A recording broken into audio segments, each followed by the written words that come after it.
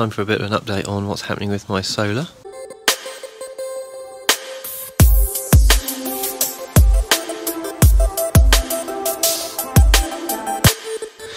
We've had the quote through for actually putting the solar panels back on the garage, and it was horrendous. It was nearly as much as actually buying a new system, so we're not going to do that. I had a chat with the electrical company and they were really good about it, so what we're going to do is we're actually going to put the solar panels back on the roof ourselves. The way the system is designed is really good, so essentially all of the electrical work can be done from within the building. The N-phase converters, the microinverters that we've got on our system are basically all pre-wired, so they come as a string and you just plug them in, and then you poke the bare wire through the roof, and then you can wire it up. So basically we can do all of the heavy lifting completely safely. All the scaffolding's already here, so we can put that we can do all the stuff that's going to take the time, and obviously time is money, so that's why the quote was so much. So we can do all of that, and then they just agree to come along and commission the system, remap all of the microinverters to the new positions, as long as we take the serial numbers. So it should be good. So we're going to get on with that today. We're going to get started. It's not going to take it's not going to be as quick as taking them off, because we're going to spend some time. We've got to make sure that we get the rails all right. I managed to find a wholesaler that will supply all of the components, because we're putting the solar panels in a different configuration. We need different amounts of end clamps, and we need a couple of extra rails, so it was really important that we got the same make, otherwise we could have all sorts of problems. So managed to find a great wholesaler in Cambridge who do that, so I've ordered that, and that stuff's all here, and I'll show you a little bit about that later, but we'll do another time lapse. Maybe we'll get some more cowboy music on, and we'll go from there. So check it out. We've got some new bits. We've got some new rail here, and then we've got some more brackets. So these brackets go underneath the tiles. They hook into the they screw in to the rafters.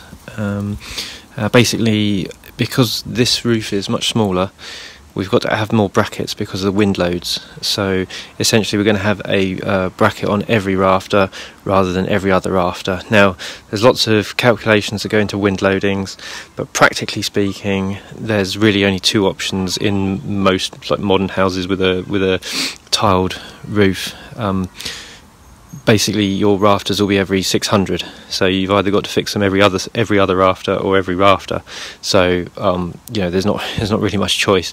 If you need to fix any closer than that, then you're in a very windy region of the world, a hurricane or cyclone region. They normally go every sort of half metre, every 500, but I'm guessing that's just so that when they find your roof it's still got your solar panels attached to it. Because if it's going to get windy, it's going to get windy. Right, so that's all the extra stuff that we've got. We'll go about putting them on.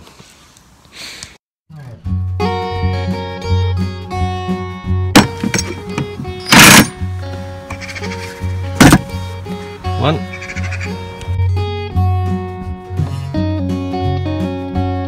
Lovely. Yeah, very good. Nice and level. Basically just put one in that end, one in that end, just to get it all level, and then we'll do the rest of them. Now we know it's all good.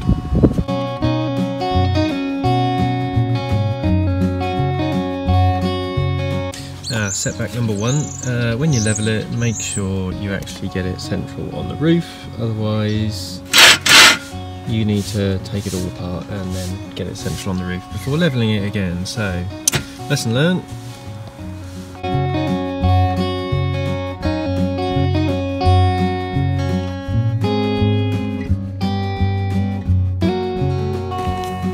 So save yourselves a bit of time, but not much. These are the old tiles from the original installation, and you can see that the backs have been cut out of some of them where the mounting brackets go. This is a tile that we've got to cut because on the new roof, obviously the brackets aren't going exactly the same place, so not sure how many new ones we're going to have to cut, but obviously we've saved ourselves a couple. These will save ourselves some more as we go, but we will have to cut some more because we're putting more brackets in anyway. So yeah, so angle grinder time.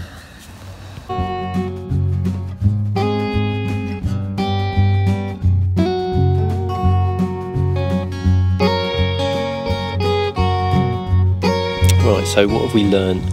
Well, we've got the first rail on, it's all good. We've just got to just cut the tiles, we'll put them back on.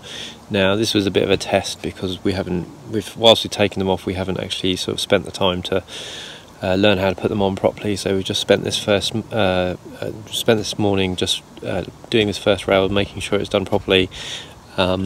And now what we'll do is we will do each of the individual tasks now required to put the rail up, so the rest of the rails up. So the first thing we're going to do is we're going to locate all of the other brackets. So the thing about this job is if we do each of the same tasks all at once, then it's going to go much quicker. So we're going to put all of the brackets in for all of the rails, then we're going to cut all of the tiles, then we're going to put the tiles back on because the tiles go back on much better if the rail isn't in place, and then we need to cut the rails because we've got some 4 metre rails. They need to come down to about 3 metres.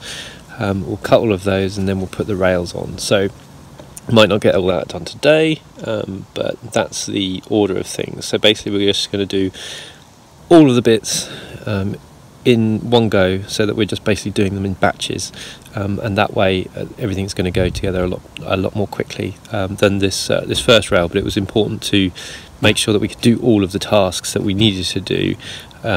Otherwise, you know, if we get stuck on something, we haven't got the right tools to do one bit or something like that, we have to go out and get some different grinding discs, for example, then, you know, potentially we would have had all the roof tiles off and we would have been stuck for half an hour, which is okay, but, you know, if it rains, then it's not so great. So at least we know we've got everything we can do the job, so we'll crack on.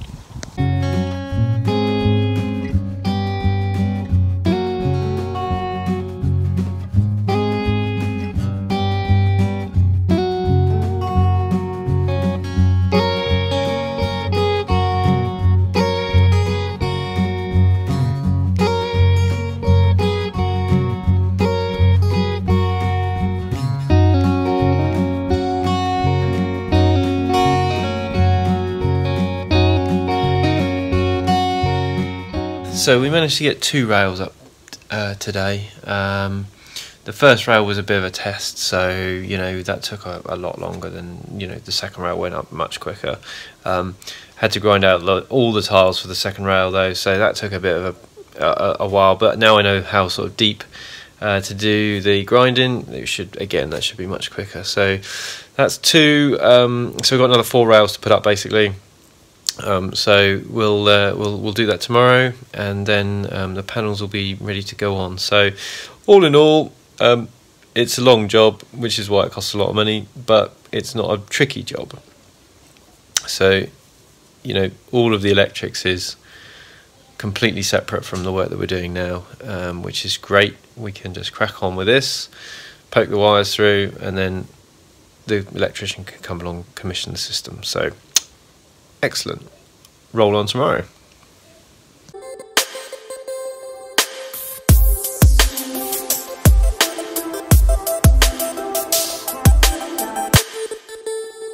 Right, well, morning. Last night didn't go to plan. So we're not getting started on this as early as I'd like, because last night we got woken up by our central heating system failing. Nice. So it turns out it was this, which is a part of the pump control mechanism. So we've got no heating at the moment, so that's fun. So not sure how much we're going to get done today, but I'm going to try and get most of it done, because you know, it'd be nice to get all these rails sorted, and then the panels will just go on really quickly. So we'll see.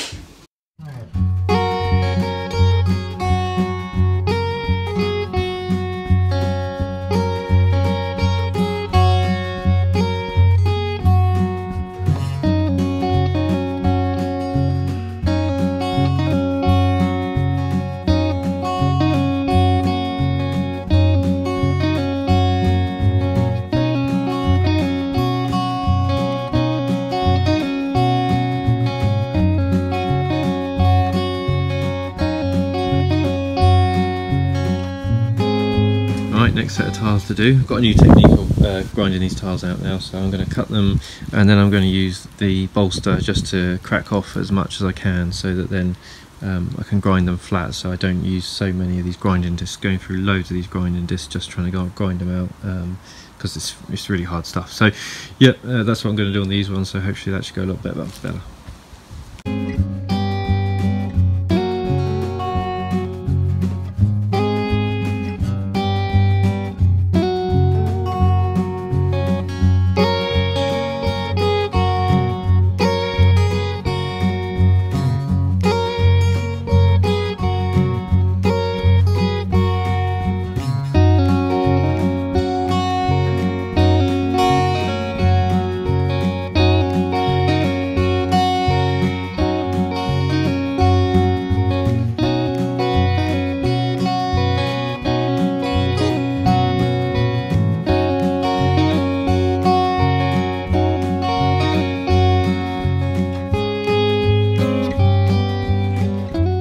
We've lost the light again, so that serves us right for starting this job at 1 o'clock in the afternoon in the middle of winter. So it's been quite mild though actually, so that's not been too bad, but yeah, we just that central heating failure earlier has really put us back, although we managed to do most of what I had intended to do today, bar one rail, so not bad going considering we really should have had a full day at it today, instead of a half day, and a short half day at that.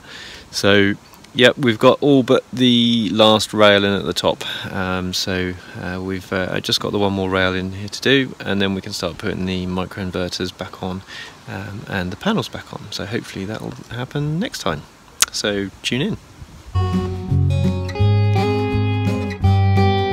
Well, if that's all that goes wrong today, I'll be happy. Making a drink? Overfilling my coffee.